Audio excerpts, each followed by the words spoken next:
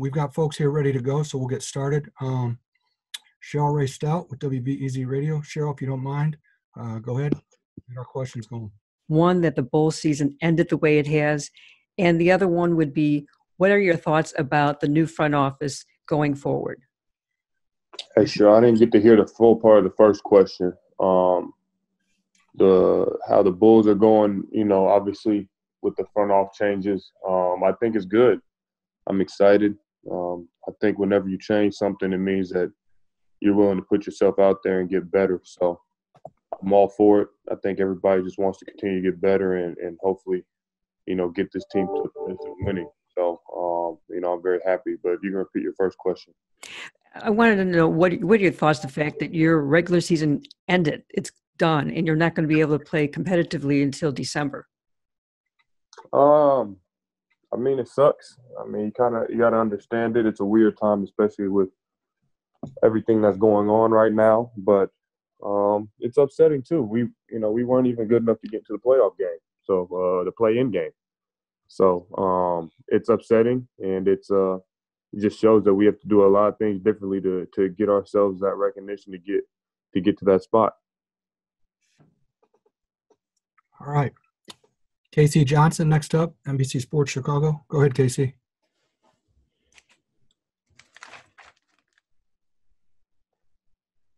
So I'm not going to ask you to compare and contrast. I'm just kind of more interested on how you have communicated with the new regime of Arturis and Mark Eversley. How have you found their approach? How have you found how they communicate with you? What's that experience been like since they've been hired? Been really good, actually. Obviously, you don't have any expectations going into something new, but as a player, it's always good to have them reach out to you, and they did that the first day with Arturis reaching out to me, and I've had several conversations with him just checking in, seeing how we're doing, having Zoom calls, and text me and call me individually as well.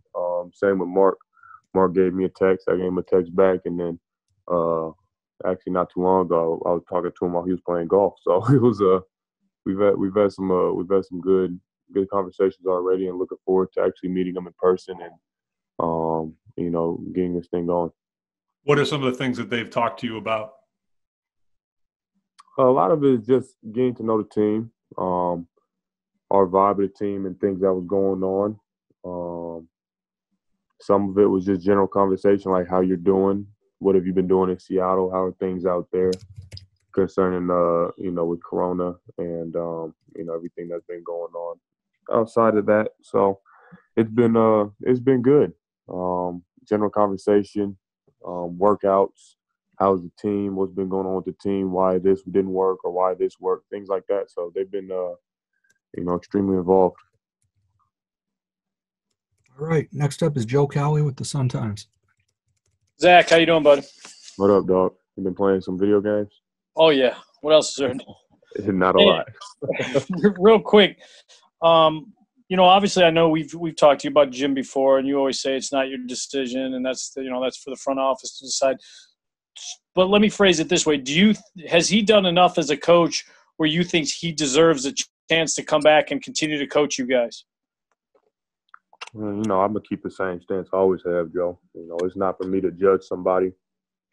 I think he goes out there and does his best. I don't think anybody in the organization or the NBA goes out there and tries to fail. Sometimes it's out of your power on, your win-loss record or what happens during the game. So I know for a fact he's tried and he's done his best, and that's all you can ask for sometimes. So as a player, I just go out there, I try to follow the lead, go out there and do my job. On decisions and things like that, I leave that up to higher management. That's not my role in the organization. So I think you knew I was going to answer that correctly. All right. Next up is Eric Woodyard with ESPN.com. Hey, Zach, what's good, man? What up, dog? How you doing? Hey, Zach, what you guys going to be off for so long. By the time you look at the last game y'all played this year to next year, that'd be like almost 10 months, man. So, two-part question. What's the plans to stay in sharp, between that time? Because I'm sure you probably haven't, outside of an injury or just hooping, you haven't set out that long. And what are the expectations moving forward for next season now that you got a front office and everything that newly in place? Man, yeah, that 10 month is gonna be a long period of time. So you gotta stay in shape. Obviously, I think I do a really good job of that. Even with what happened in the decision of us not going to the little playing tournament in Orlando, that I was working out every day. I was waking up at 9 o'clock, getting my lifts in, making sure my cardio's right. Obviously, you won't be in basketball shape, but I was going to get my workout in at the gym, shooting 200, 300 shots a night. So, I was ready to hit the ground running, pick right back up where I was. So, obviously, I think you have to have an off season to let your body and your mind rest, just for injury prevention and just your own general wellness, and then pick it back up again. I'm glad that they gave us a start date at least to where we can figure out when to start going again and get back into shape or somewhat of shape. And then the second part of the question, man, it's the same as it's been. For me personally, I can't speak on other people. I'm just ready to become a winning team and a winning player. It's my 6th year, and I still haven't got to the playoffs. Haven't played if you want to put in real terms, I haven't played a really meaningful basketball game. Every game in the NBA is meaningful, but once the playoffs come, that's when you compete for championships. So we haven't had the opportunity to do that. I haven't. So I'm just continuing ready to progress my career and get better and try to reach that next step. Okay. Appreciate it. Our next question comes from Jamal Collier with the Chicago Tribune. Hey, what's up, Zach? How you doing? We've seen you, after just given all the protests and the things kind of going across the country, and I've seen you be one of the athletes that has tweeted about it and sort of spoke up about it. Sort of generally, I guess, what have just been some of your thoughts and feelings that you've had over the past week or so, and just kind of what, I guess, just what things have you guys been just kind of internalizing and thinking about right now? Just talking to a lot of people. I think you guys know me. I talk to my dad a lot. It's a weird situation. I think the thing that we came to is this has been going on for a long time. I think the video cameras shed light on a lot of things, what's been going on with the world and police and different things like that. But I think now that we're starting to get this platform, and for all athletes and entertainers to use our platform for good. And I just want to continue to go out there and share that as well. There's going to have to be some type of movement, and maybe it might not be this generation, might be the next, but it can't continue to be this way. It's not right. So just being on that stance and just being aware as well, educating myself. I spoke at Seattle at a really little rally yesterday with a lot of pros, and I just encourage them to go vote. I haven't, I can stick myself out there. I haven't voted before, and that's not doing my part in the community. So go out there and not just vote for presidency, but things in your own community as well, because everything that you vote for can make a change, and put those people who are in power to hear your voice and help make that change as well. So educating yourself, making sure that we're all together, because what's going on isn't right. You had a lot of conversations with teammates and such, some about maybe things that y'all could plan to do or plan to, obviously they're not going to get back on the floor this season, potentially next season. Just what I guess who mostly have you been in contact with? We had a Zoom call and just laid out how everybody's feelings were. We didn't really put a plan together, but just talked about certain things going on with the world. Obviously, giving someone a safe space and people to talk to. Not everybody has somebody to talk to, or they feel afraid to talk. So a safe space to talk. And I think moving forward, we're obviously going to do something. I think the league's going to do something. But I think that's going to come at a time where we can get together and actually sit down and think of something that is, powerful. Yeah. Last one was a Zoom call organized by players. Say that again? A Zoom call that y'all organized that players get together, or how? I think it was Arturas. Arturas been putting together Zoom calls and not every Friday, but it seems like it's been once every week, if not 2 weeks, we've been on a Zoom call. So it's been really good. Thanks, man. Thank you. All right. Next up, Mike McGraw with the Daily Herald. Hey, Zach, I'm curious. I don't know how much you've been talking to your teammates, but do you feel like there was a general feeling that you guys really wanted to go down to Orlando and keep playing? Did you tell Arturis, fight for us and see if he can do whatever he can to get us down there or anything like that? Yeah, as basketball players, I think that's our job. We want to play. I think the main concern was, and I think it still is a concern with the players that are going down there, that is it safe? People are in different situations where some have families, some, obviously wives, girlfriends, different things like that. I'm a big family person. I see my parents, my now fiance every day. So it's just concerning on if we do go down there, do we have to be quarantined from our family? What happens if somebody gets it? Can you bring it back and make sure that your family's all safe? Can your family come with you? So I think those are more of the general questions. It wasn't anything about basketball because that's the thing that we understand how to do. With COVID, that's unknown. So that's, I think, a lot of the questions were about. All right. Next question here is Darnell Mayberry with The Athletic. Hey, Zach, how are you? How you doing, man? Good. Thanks for doing this. I just wanted to piggyback a little bit on what Jamal was saying about some of the social injustices. One, you've mentioned now a couple times that you hadn't voted before. I'm curious to know why you hadn't voted and what you would tell other young people that could learn something from maybe what you've learned in that time. It just wasn't something that I was hip to. Obviously I know that you have the right to vote, but everybody doesn't have to. With what's going on, I think it matters a lot more now, at least to me, because I think every single vote counts. Before I wasn't educated at all on it. I'm trying to educate myself on it now, on more of the politics and what goes on and how things are voted in. So just taking action in my own community and trying to do my part is the reason why I'm moving forward with that. And what was the second part of the question? Just what you would tell the younger generation now from what you've learned. Oh man, just educate yourself. Be active. Don't be afraid to put yourself out there and be different either. Go out there and try to make a change, even if you have an opinion and you're the only one in the room talking. Don't be afraid of that, because I think now with what's going on is everybody has a certain opinion, and now that everybody's talking, it's okay to have that opinion. If something settles down, you're the only one with an opinion. I think it's a little bit harder for someone to speak up. So, don't feel scared about that, and go out there and do what's right for you. And then my second question, Zach, is you did have a little bit of a controversial tweet the other day that you deleted and reposted. I'm curious to know what or who led you to changing that tweet, and how do you see it now? How did you see it before, and how did you see it now? And what or who led to you changing that tweet? I actually didn't know it was tweeted out.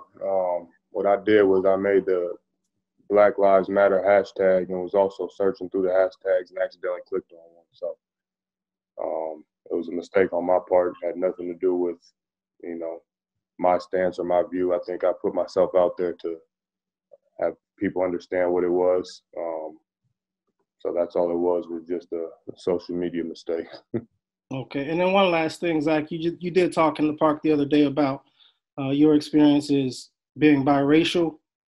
What could you share with the world at this time about your experiences? Like I talked yesterday, like I said, at a Seattle rally, I just wanted to, and this is just my opinion, man. I come from a household, my dad is black, my mom is white. And I've seen it on both sides to where, people obviously look at my dad differently in situations, and even people of color look at my dad different in situations because he was with a white woman. White men and white women will look at my mom differently because she was with a black man. So I just don't want this to become a race thing. It's terrible to say that, but growing up, you have to know what's right and wrong, and you're taught that. So I was taught that it's okay because it's how I grew up. So I just wanted to let people know, it's on both sides, man. You got to go out there and as parents and as people who teach this younger generation, teach them the right thing. Everything right now is being, so magnified that, you could have a stance on one side or the other when really you need to just understand what's going on and not have I don't know how you could say, have a racial bias. We're all one. We're in this together. This affects everybody. So I think there's a lot of things that needs to be changed, but if we come together, I think we can all do that. Thank you, Zach. Yep. All right, we've got Cheryl Ray Stout again with WBEZ Radio.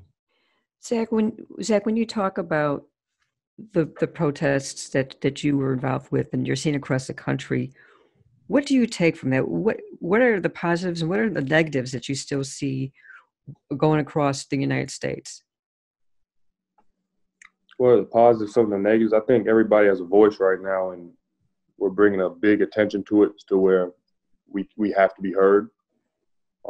Some of the negatives is obviously there's a lot of frustration, not in just the Black community, but in a lot of communities where looting and things is going on. And, you have to understand everybody's situation. For me personally, I don't like looting and stealing, but if that's a way for people to vent and get their frustration out, that's how it has to be, but it's not being portrayed that way.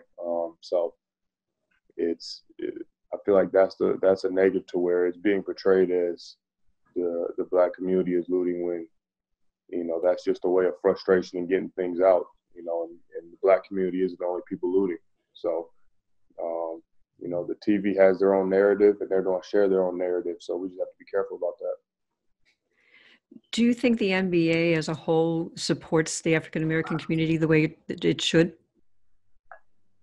Yes, I do, and I think as any corporation, there's always room for growth. So I think, like I said, this is being so magnified, and everybody's voice is being heard that it's hard not to hear us. Thank you, Zach. Thank you. Okay, next question here is from Cody Westerman, 670thescore.com. Hey, Zach. Thanks for hopping on this Zoom call. I had a question about next basketball season. It's going to be so far away at this point for you guys, but just how much of a difference do you think new front office and management structure can help uplift you as a team, given that with the salary cap and some of your big money contract for another year, you'll probably have a lot of the same team, not a lot of cap space. So given that the same team could come back in similar form, how much can a front office help uplift an organization? I think it starts with us as players. We're the ones on the court. Obviously, they're going to go out there and do their job and do the best they can and work their butt off. But we have to continue to go out there and grow as well. We can't continue to make the same mistakes. We have to change our identity and how we're looked at as a team to become a winning culture. We had high expectations for this year coming into the year, and it wasn't anything like that. I think we competed extremely well. I think we're one of the hardest playing teams in the NBA, but you need that W in your win column. So we gotta get better. Thank you. All right, we've got Casey Johnson again with NBC Sports Chicago. Zach, I know you got that sweet setup there at your dad's place, parents' place outside of Seattle. But has there been any talk internally from either Arturas or amongst teammates to maybe gather at some point, given how unprecedented, long of an offseason you guys are facing here in Chicago? I mean. I was like, man, I don't know if everybody's coming to my house. Yeah, you're gonna invite everybody over to the compound. Yeah, it's gonna be training camp up his ass house. Obviously, I think we should come together, especially with this long off season, like you said. It's it's going to be hard with conflicting schedules and where players live. But I think we'll be able to get it done if we come to a little earlier return date, or we have times where we're in groups. We communicate as teammates to go up there and get some work in, and things like that. But I'm at the end of the day, I know I'll be ready. So, thank you. Mike McGraw again with the Daily Herald here. Yeah, Zach, I just want to ask, I saw pictures of that event in Seattle yesterday. It looked like Jamal Crawford was kind of leading that thing. I was just kind of curious to your thoughts of what kind of leadership he showed there. I know some of us old guys remember Jamal from his Bulls days, so I was just curious how that went. Jamal's the best, man. It was actually Jamal and Will Conroy. And we had a lot of NBA guys there: Isaiah Thomas, Nate Robinson, Brandon Roy, Spencer Hawes, NFL guys like Cliff Averill. I think Aaron Brooks was there, so it was a good showing. Just wanted to go out there. It wasn't a protest. It was more of a rally and talk to the younger generation. There's a lot of kids there, and just showing our support, letting them know that we're here with you, and how fast he organized it. This wasn't they organized it. This wasn't something that was thought of and planned for weeks. This was spur of the moment, understand what's going on, and they put something together, I think, within like 6 hours. So the resources they came up with it and the help they got has been great. The turnout was, and the vibe of the whole thing was great. Hey Bulls fans, thanks for watching. For more videos, just check them out right here.